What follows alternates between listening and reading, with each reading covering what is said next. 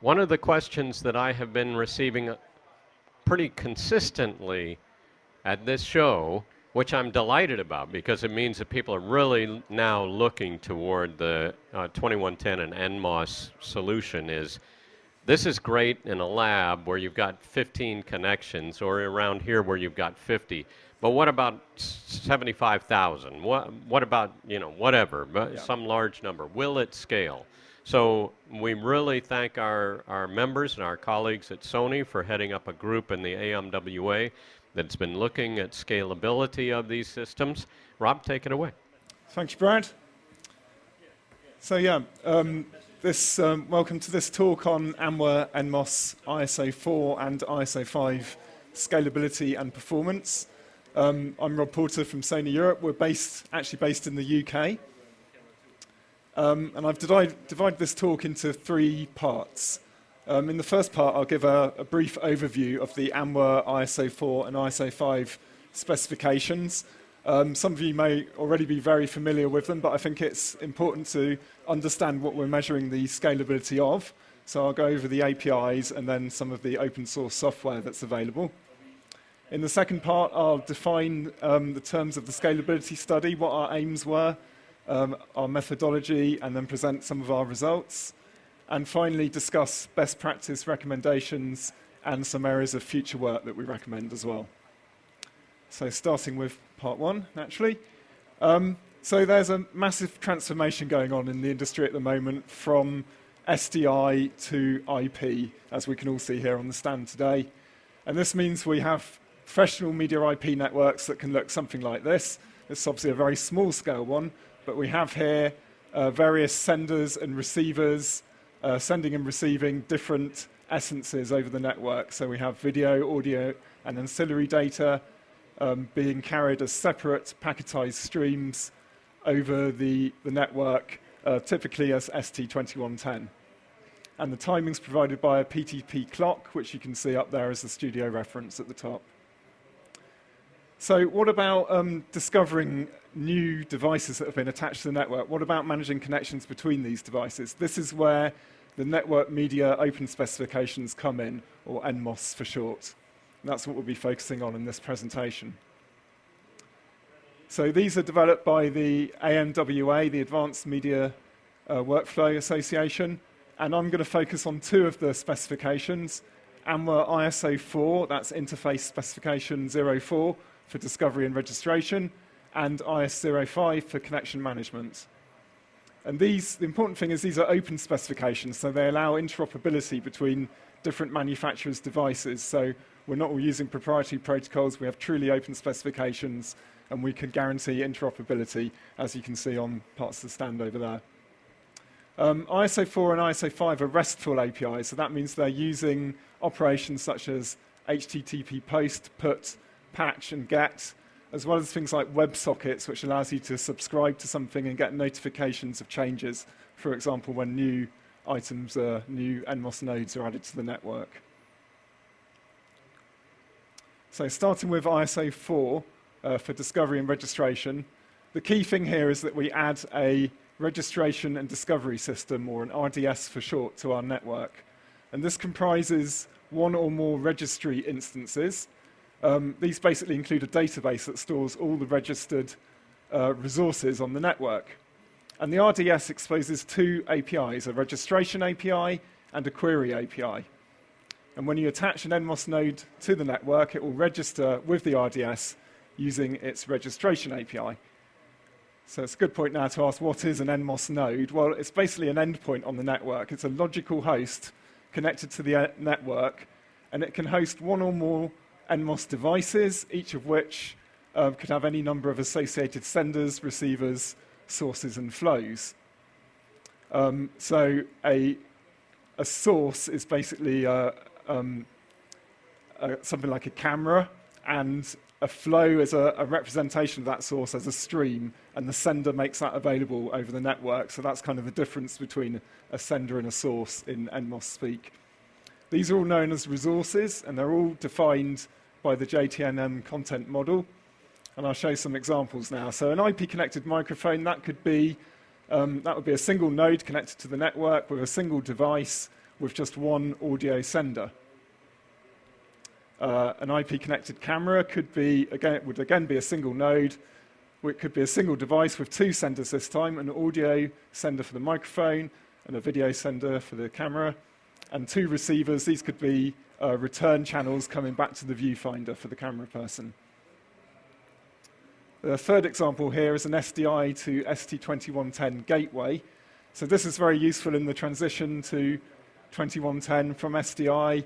There are many legacy devices that still only support SDI, but we can use gateways to make them available on our IP networks. In this case, this is again represented by a single NMOS node with a single NMOS device and three senders, one to convert the video from the SDI stream into ST2110 video, one for the audio, and one for the ancillary data. And a slightly more involved example here, this is an IP multi-viewer. There's an example in the corner over there of a 3x3 multi-viewer, which happens to be what we have on the slide as well. This time we've represented that with 9 different devices, one for each picture-in-picture within that multi-viewer, and each device has 3 receivers for video, audio, and ancillary data. That's not necessarily the only way to represent a 3x3 multi-viewer. You could have a separate device for each essence type, for example, but that's typically the way manufacturers choose to represent multi-viewers, and it's exactly how it's done on the stand over there. So the process on connecting one of these NMOS nodes to the network, first thing it does is it tries to discover any RDS that exists on that network, and it uses this using DNS service discovery. This could be multicast DNS or it could be unicast DNS, and I'll go a bit more into the pros and cons of those later in the talk. Once it's discovered an RDS, it will select, if it discovers a whole list of them, it will select the one that has the highest priority, the registration API with the highest priority, and then it will register its own node resource with that selected registration API. But of course it has many sub-resources as well, the devices, senders and receivers and so on. So it will then go on as separate API calls to register each of those sub-resources to the registry. At the same time, it will begin to post regular heartbeats to the registry. And what it will typically do, the recommended heartbeat interval, is that every 5 seconds that NMOS node will send a message to the registry to tell it it's still alive. And then typically there's a registry expiry interval of 12 seconds. So if the RDS, the registry, doesn't receive a heartbeat within 12 seconds, it will expire that node from the registry. It will throw it off. So we could have several NMOS nodes registering with our registry system. And what's of interest to us in the scalability study is what's actually going over the wire, because this is what we're measuring the scalability of, in effect. So for an NMOS node registering to the registry, it's this kind of information. So it's doing an HTTP post from the node to the RDS, and it's posting to a particular URL on that registry, and it's posting a JSON file that's got information such as what type of resource it is, a node, the host name, a description, and some URLs which are useful for making connections between nodes, which I'll come on to later. So it's basically quite a small amount of data going to the registry, and the registry will then reply back with a message saying that has successfully been created, and with a unique address for that node on the registry in case you want to delete it later. Over the registration API, you can also use that address for some debug information. Heartbeat is somewhat smaller. That's just a very short HTTP post operation to the health endpoint on the registry, and it gets confirmation back from the registry each time saying that it's received that heartbeat and with a timestamp. So that's the kind of information going back and forth with these RESTful APIs. Once we've got all the information in our registry, we want to be able to control connections on our network. And first of all, we need something like a broadcast controller or a routing panel to be able to do that. And these are known as an NMOS client. And the NMOS client is able to, we'll add one to the network there, broadcast controller. It's able to talk to the RDS over the ISO4 query API and get a list of all the registered resources. And here you can see them appearing on its GUI, so you can then go ahead and make connections between them. You can also get the NMOS client to subscribe to WebSockets notifications of changes in the RDS, as I mentioned earlier. So each time we add a new node or we make some changes to that node, the broadcast controller, the NMOS client, will become aware of that. But what about making connections between the nodes? Well, that's where AMWA IS05 comes in for connection management. So now the broadcast controller can use the NMOS ISO5 connection API to make a connection. It no longer needs to talk to the registry to do this. It already has all the information it needs from the registry.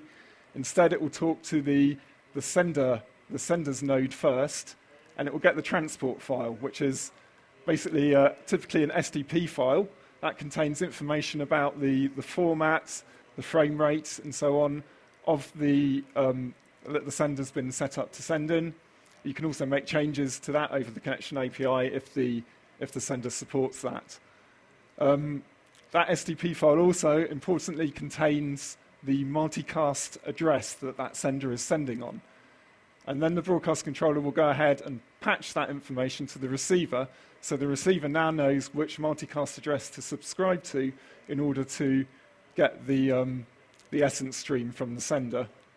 And it will then do that by doing a multicast join, such as an IGMP join. And once it does that, the network will be able to start sending packets from the sender to the receiver, and you get a nice picture on your receiver, on the monitor in this case. And that's using standard networking protocols. ISO5 includes some more sophisticated features, such as a two-stage connection, so you can stage your connection and then activate it later on. You can time that activation to be delayed to some later point in time, and you can also do bulk mode connections, so you can set up a connection for the different essences, the different senders on the sending node to be received by the receiving node all at the same time, if you want your audio, video, and ancillary data all to switch at the same time, which would typically be the case. Now I just mentioned some open source software that's available. So if you want to get started with ISO4 or ISO5, we found it very useful early on to use the stream pump media as a guide to how to implement these things. This is a Node.js implementation of ISO4 version 1.0. So it doesn't actually support the latest version, but it was very useful just to get going. The BBC R&D implementation is known as the reference implementation. It's been used at many interoperability events in the past. And that supports both an NMOS registry and node. We've now at Sony developed our own implementations, both of an NMOS client, so that's basically a web-based GUI where you can query the registry to get a list of all the resources and make connections between them using ISO5. And we've also now implemented a registry and an NMOS node in C++. And this is the NMOS CPP library. I should say all this open source software is available under the Apache 2 license, so it's completely free to download and use. So a bit more about NMOS CPP. As I said, it's a NMOS registry and node implementation in C++.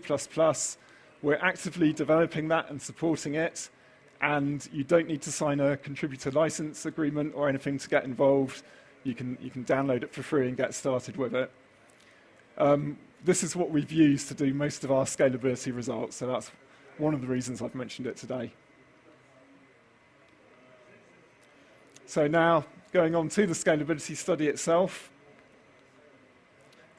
So, as Brad mentioned, a key requirement for the AMWA ISO4 and ISO5 APIs is that they can be used reliably at scale, and we do get a lot of questions about this. And we're talking about very large networks comprising many thousands of NMOS nodes, and that could be tens of thousands of NMOS resources that you might find in a real broadcast installation. And this is why within the AMWA we've set up this scalability study. Sony are leading this, but we've had contributions from other members as well, and regular WebExes and conversations and feedback about this. what we chose to do for the study was to make use of a virtualized network to make the timing measurements of various of these operations at scale. The reason we chose a virtualized network is that it's the kind of management layer, the control layer that we're measuring here. It's these API calls over the network. We're not actually making measurements of the physical essences, the ST2110 over the network. It's just these AMWA, these ISA4 and ISA5 API calls. So we felt a virtualized network was valid for this, but it would be good to confirm some of the results on the physical network as well. So the virtualized network we chose to use is called Mininet. This is available as open source software on the internet. It's not made by us, it's out there, it's free to use. This allows you to to simulate a very large number of network endpoints and different network topologies with different numbers of switches and endpoints. What we've done at Sony is we've extended that for NMOS, so you can run NMOS processes on those endpoints. So to go into that a bit more, you start with a physical host computer. That could be any operating system, Windows, Linux, or Mac.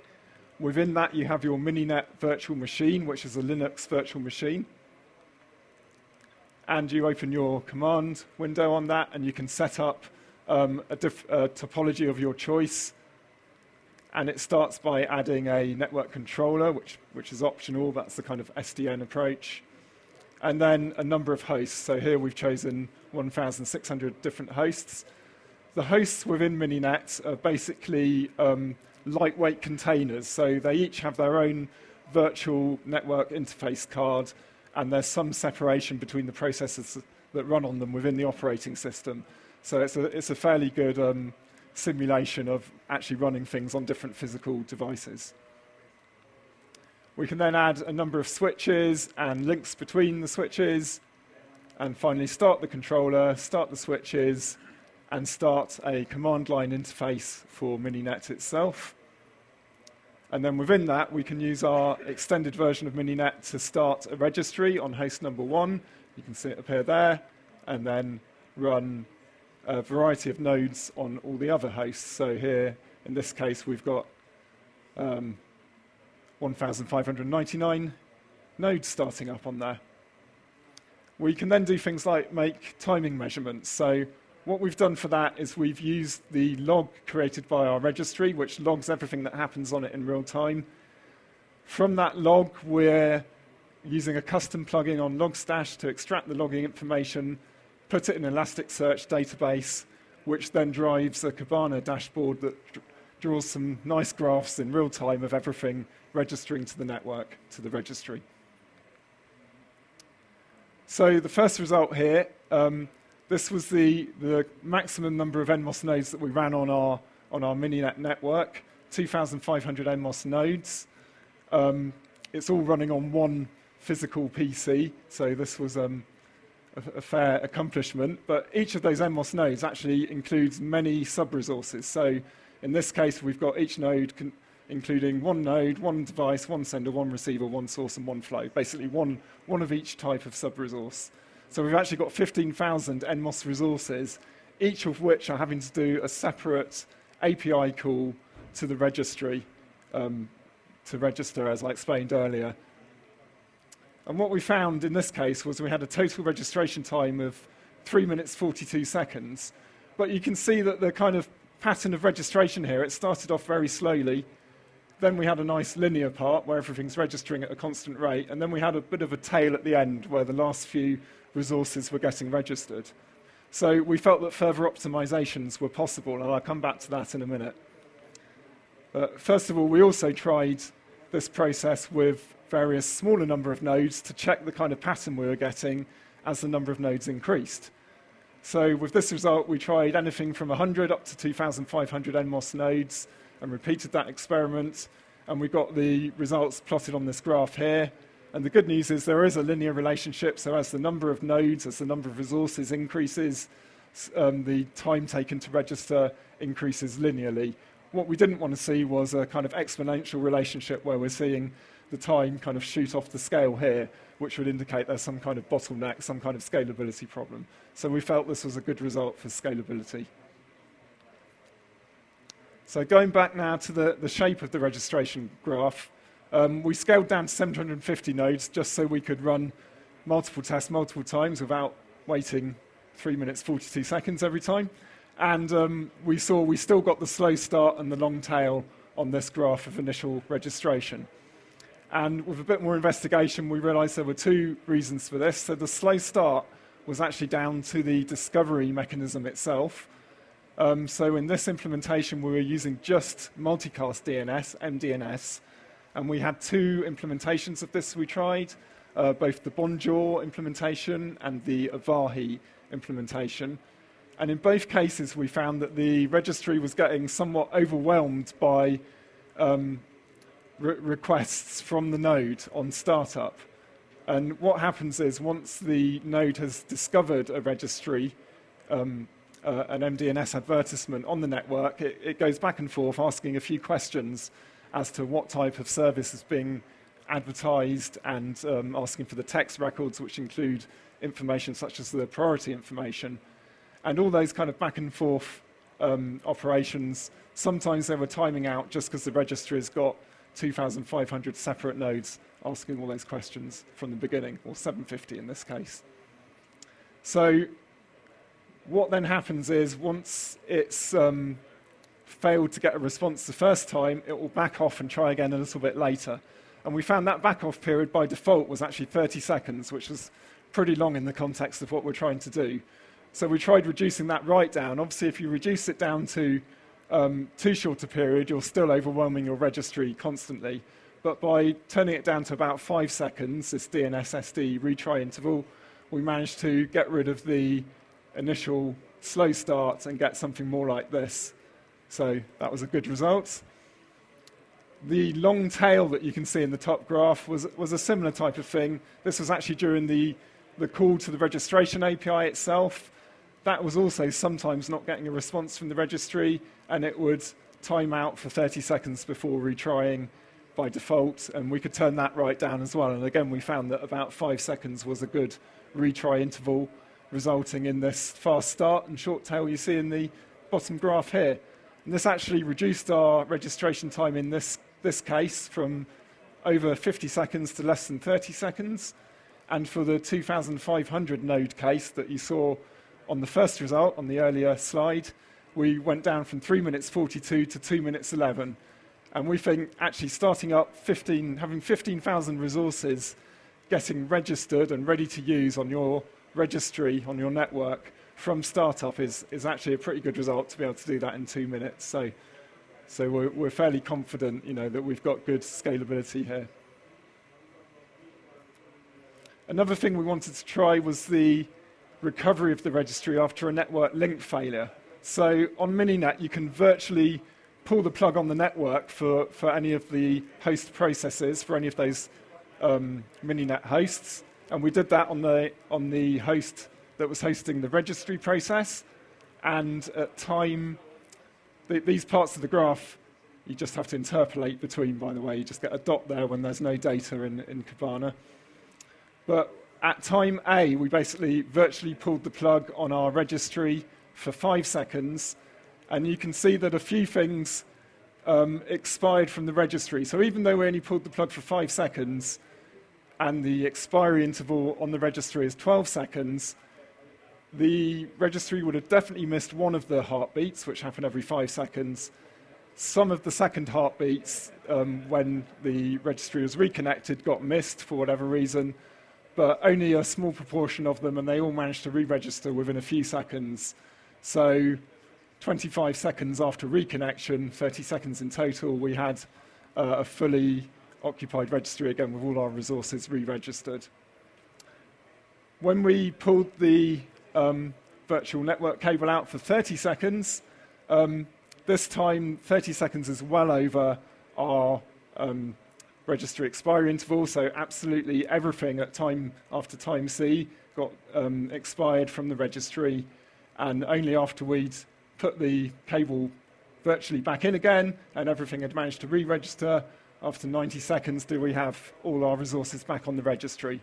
But it still shows that it could reliably recover after a network link failure. We did try changing that heartbeat interval to lower levels than 5 seconds and higher values as well, and the registration expiry interval.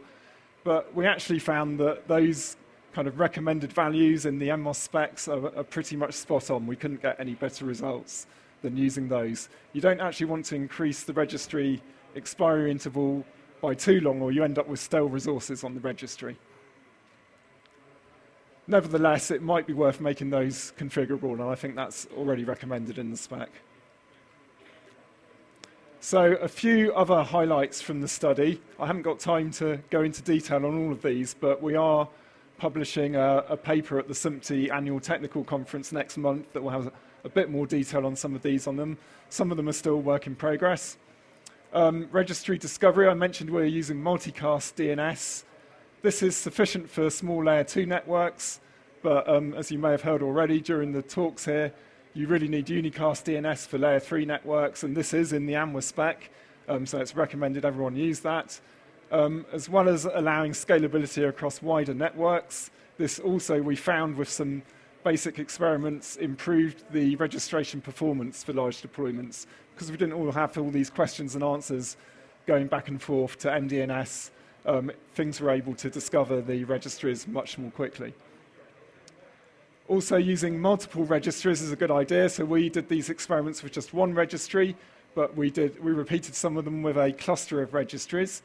And in this case, we also saw improved registration performance and better tolerance to network link failures as well, because it adds some redundancy to the system, some high availability. Another question that regularly gets asked by AMWA members is, why don't we just use a bulk API for registration? Why do we have to have a separate API call for each resource that registers with the registry? So this is something that's definitely worth further investigation, particularly when we use something like ISO 7 that David talked about in the last talk, where we've also got additional resources registering with the registry. It may be a good idea to be able to register everything from one node in bulk. Some experiments we've done indicate that might be a good idea, but we need some more results to prove that. But that is a potential enhancement for the ISO 4 that may be worth thinking about in future. So finally, just to reiterate some of those points, really, our best practice recommendations from what we've done so far: make the timeouts and retry intervals for DNS-SD and HTTP configurable. Also do that for the heartbeat interval and registration expiry interval, although we haven't been able to find any better settings than the recommended ones as yet. Use clustered registries, use multiple registries, don't just rely on one registry unless you've got a very small system, because that leads to better fault tolerance and improved registration performance. And use unicast DNS-SD as well as multicast DNS-SD for greater scalability and improved registration performance as well. So some of the future work, or the ongoing work we've got going on within the scalability activity, we're testing connection management as well. So this is more based on ISO 5 than ISO 4. We want to make sure we can do multiple connections all at the same time. We're testing the effect of multiple network interfaces for redundancy. So as well as having ST2022-7 on the data network, you can also have redundancy on the management network, or indeed you can use your AMWA ISO 4 and ISO 5 APIs on the data network where there's already redundancy. So we wanted to test the effect of that on the APIs and on the scalability of the system. As I mentioned, we want to check out the effect of a bulk API for registration, and also it would be good to confirm some of these tests with other implementations. We focus mainly on our own NMOS CPP implementation.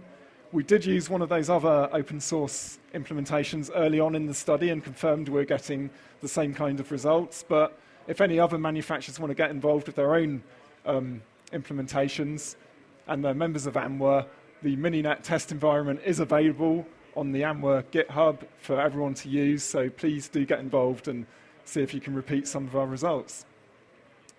And as I also mentioned, we'd like to repeat some tests on a physical network. Within our lab, it was impractical to scale up to thousands of endpoints and tens of switches, but it would be good to do a kind of smaller scale test and make sure we're at least matching those timing figures or thereabouts. So for more information, we are presenting at the SMPTE Annual Technical Conference next month. So please either come along or check out the paper online for more detailed results and explanation. If you want more of the tutorial stuff from the beginning of the talk, there's a longer version of that I gave at the NAB show that's available on the IABM website. And also, please go ahead and use our open source software, which is free to use. Finally, as well as thank you for listening, thanks also to the other AMWA members for all their contributions and feedback during this study, and especially to the team back in Basingstoke who've produced these results and done all the work. So, thank you. Hear, hear. Brad. Thank you.